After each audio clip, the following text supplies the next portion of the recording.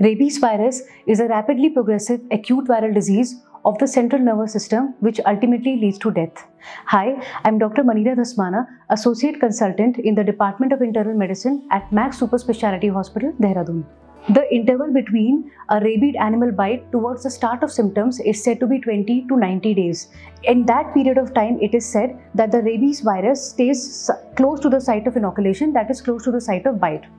The signs and symptoms of rabies are very vague, but it is said that the earliest signs are if you have numbness and tingling sensation over the hands and legs, or if you have itching or pain at the site of bite. Now, if a patient comes to us, the first thing that we have to do is that we have to categorize the wound. There are three categories of wound, 1, 2 and 3. Category 1 means that if the dog has just licked you on an intact or unbroken skin.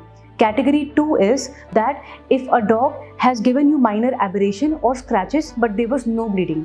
And category 3 is that if a dog or cat has given you multiple bite wounds with bleeding, or there is contamination of the mucosa with the saliva of the dog and cat, or there has been lick on an unintact or broken skin. For all the categories, there is different management. For category 1, usually we do not need to do anything. For category 2, we have to do wound management as soon as possible, as well as post-exposure prophylaxis. And category 3, we have to do wound management, give the patient tetanus vaccine, we have to give post-exposure prophylaxis, as well as start rabies immunoglobulin as soon as possible.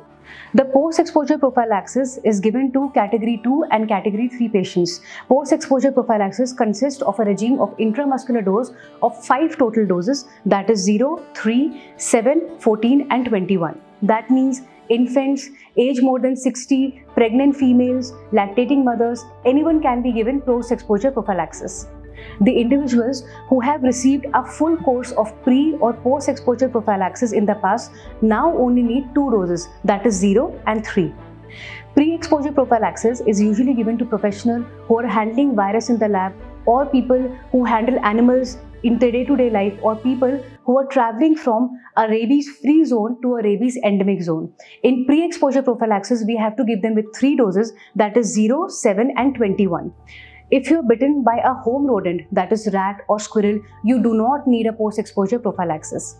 So remember, whenever you have a lick wound or a bite wound or a scratch wound by any animal which is not a pet, then you have to visit your consulting physician and they will let you know that in which category you fall.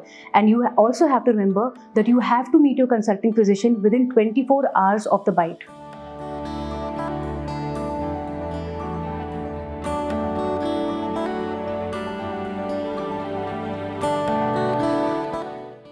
Subscribe to our YouTube channel and press the bell icon to get the latest healthcare updates.